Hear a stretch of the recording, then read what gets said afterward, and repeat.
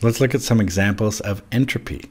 I put this one, no wonder it's been cold as hell. Someone left the fridge open. That actually makes no sense. Why is it cold? Why is it hell? Oh well. All right, so let's look at this one here. First of all, we have something that's very common on exams. I need you to know something like this. So we have a closed room, and it contains a refrigerator operating with its door open. Okay, so that means no air can come in or out of this overall room here. But inside there is a fridge with a pump, for example, a pump or a fan. That means it has, heat, QH. And of course it's going to be cooling, so there's going to be cold air coming out of it like this. And most people would think, hey, the temperature in the room will decrease, right? But no, I mean, only if you have the door closed will the air inside the fridge, decrease. But overall in this room, you have to remember that there's no such thing as a 100% efficient heat engine. In other words, the amount that this pump heats is going to be more than the cooling. In other words, this thing right here will get hotter, then this right here gets colder. So what does that mean? That means the temperature of the room will actually increase. Now, isn't that weird? It's a little bit sort of counterintuitive, unless you think carefully about, entropy, for example. Again, just to reiterate, that's because although it's cooling the room, it turns out the fridge and the pump fan will actually warm the room more than it cools.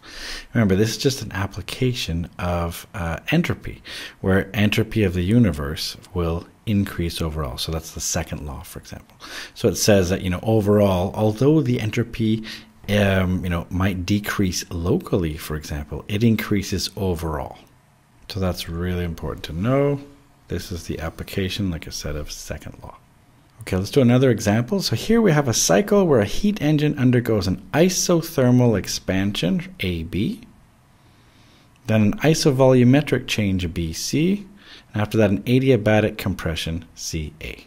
Now we know that the temperature at B is larger than the temperature at C. We're told that. Okay, so at B here it's larger. Here it basically cools. So that's important to know. And the question is, at which point in the cycle, at A or B or C, is the entropy the largest? And it's not super obvious, so I thought we would maybe better remind ourselves of the equation for entropy. Do you remember how it goes? It's delta S equals delta Q over T. This is the piece we're going to need to be looking at. In other words, with all these, if we can look at either what happens with temperature or what happens with the change in heat, for example, then we can figure out the change in entropy in each of these processes. Hopefully then we can figure something out. Okay, so let's maybe just look at this first one. We'll just isolate this first process right here, this one right here, from A to B. Well, it's going to help to look at a version of delta Q here. So let me modify a little bit our equation right here for delta Q equals delta U plus delta W, just to sort of say a change in Q, change in U, change in W. Because if we can figure that out, then we'll know if delta Q is positive or negative or whatever. Now, the thing is, we know a couple of things from here, don't we? Because it's isothermal, what do we know? So we can say here that the temperature is constant. Right? And if the temperature is constant, what does that mean? That means, we can say delta U equals 0. And let's look at the work done, because remember what this is here? This is work done, which is the area under the curve. Now, which way does it go? It's going to the right. So what does that mean? That means work is positive. So let's maybe write these down then like this. We can say, remember we were always doing this before, where we could say, for example, delta U. We could say delta W, and therefore we can say delta Q. So let's figure these out then. So we've kind of got them. Because we know delta U is 0, because it was isothermal, the temperature was constant. Delta W we know is a positive. Well then 0 plus, let me maybe just put this in. So 0 plus, because remember I'm doing delta Q now, is delta U plus delta W. So it's 0 plus a positive. That means it must be positive. So what does this mean? Well, remember, when delta S, for example, is equal to delta Q over T, and T was constant, remember, because it was isothermal, that means then that we can state without a doubt then that delta S then must be positive. In other words, it increases. So now we know that the entropy increases from A to B. All right, let's do the same kind of treatment, but this time for this one here, this isovolumetric one from B to C. So again, we'll use the same version of the equation right here. So we'll say delta Q equals delta U plus delta W. All right. Well, let's first start off with delta U. What can we do there? It sounds a little bit hard, and you could actually work it out by using PV equals nRT and knowing then that the V is constant, so P is proportional to T. And because the pressure goes down, that means the temperature goes down. You could use that. Or you could just use this factor here that told you, hey, the temperature at B is larger than the temperature at C.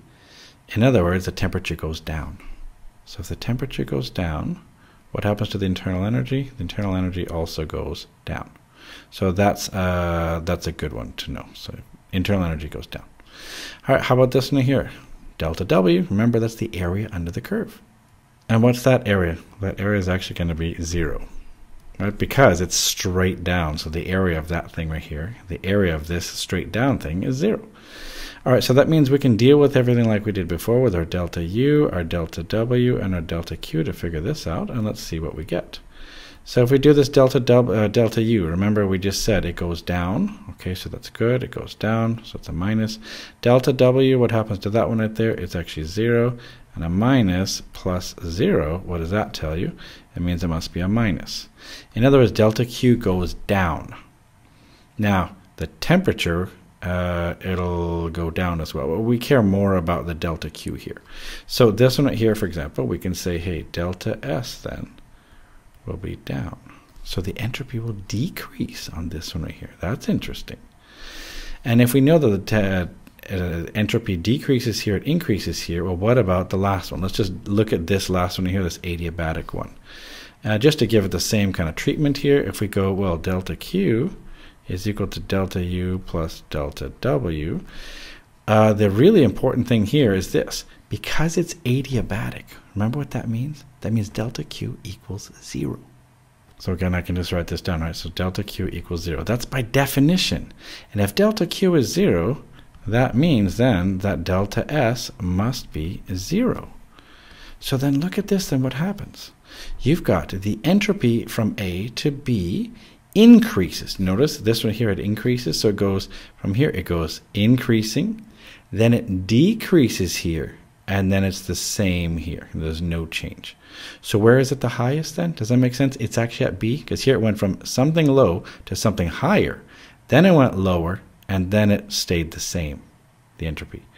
So that means then if it's in where it goes highest, it must be here. So the entropy must be largest at B. There we go. We've solved a question that I didn't think was super obvious. That's why I thought it was good practice to go through all this right here and deal with entropy on each of these.